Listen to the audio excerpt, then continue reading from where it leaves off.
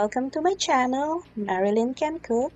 Today I'm going to make oatmeal arroz caldo. Please watch my video until the end.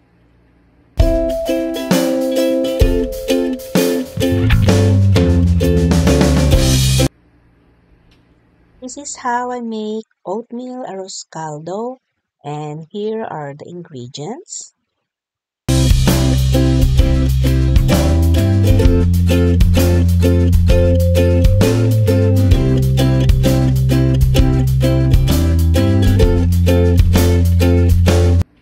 I'm going to make oatmeal arroz caldo. I have a saucepan here.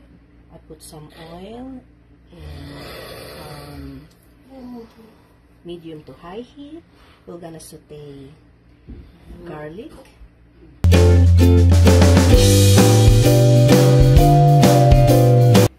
I'm gonna make sure that the saucepan is hot. So I'm going to put my hand on top and it feels hot enough for me. Then I could put my garlic on it.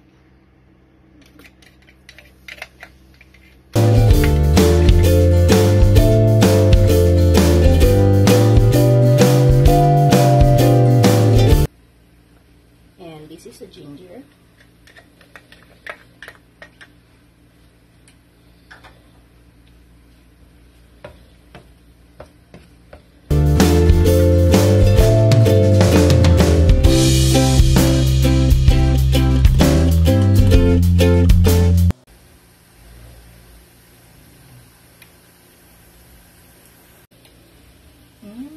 Once you smell the aroma, I can put now my oatmeal. I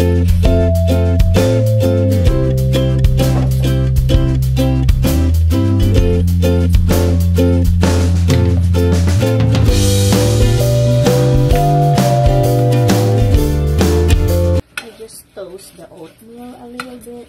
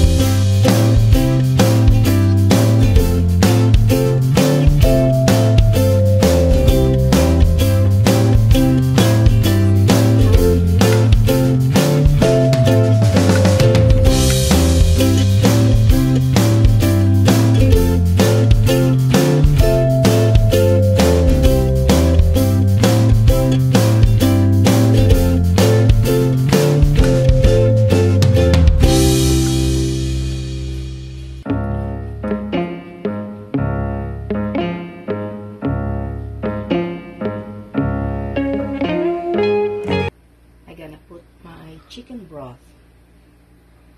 This is 1 cup.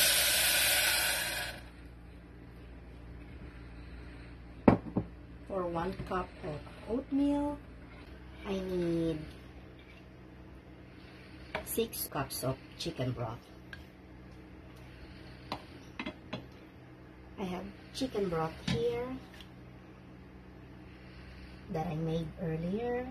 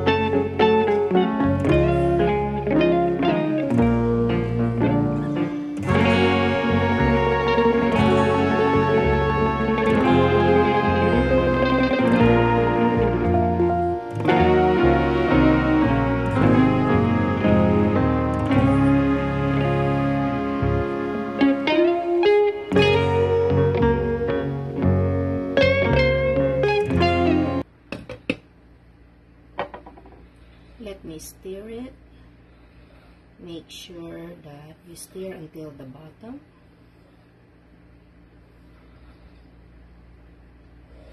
I just don't want the oatmeal to stick on the bottom of the pan.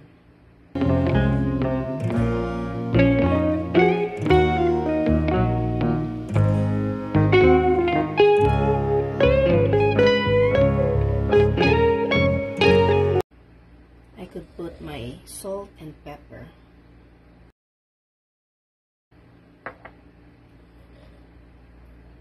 And then give it a stir.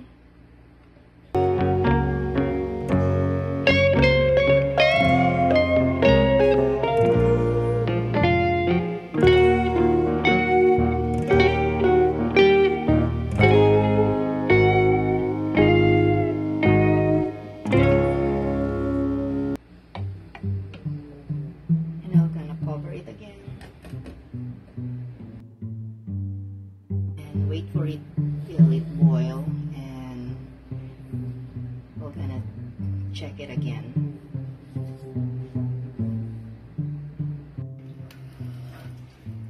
After 8 or 10 minutes, it's boiling. I turn the heat to low. And I'm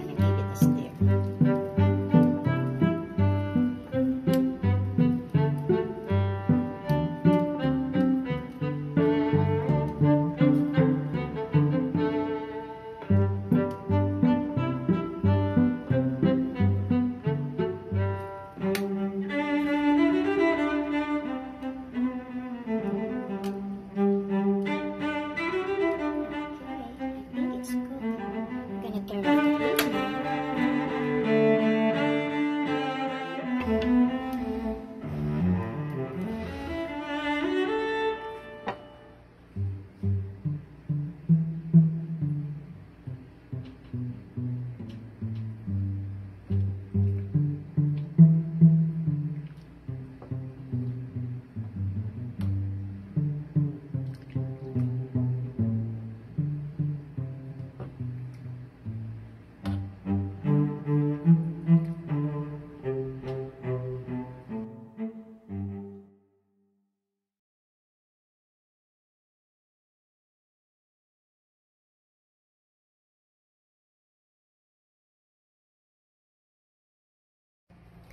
I'm going to garnish it with spring onion,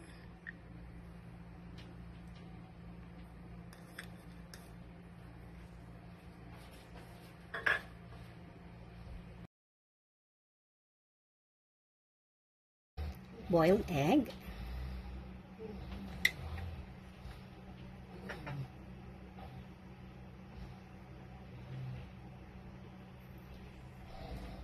I also have a leftover chicken, roasted chicken, that I could place it in there. Wow, it looks yummy.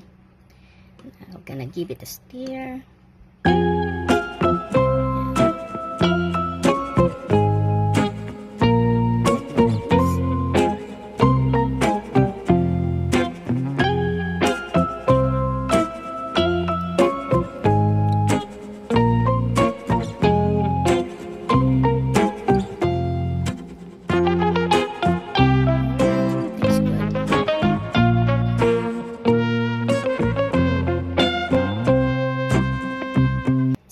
But the soup tastes good.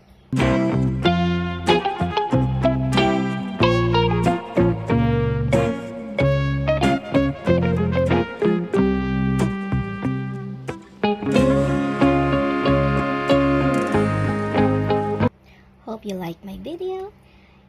Please give it a thumbs up and please try the oatmeal arroz caldo.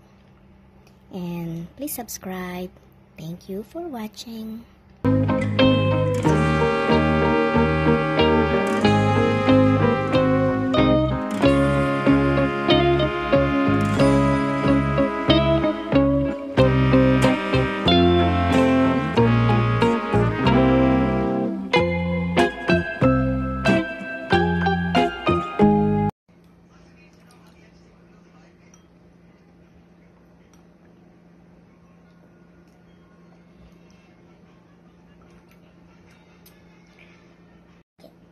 It's yellow. It's like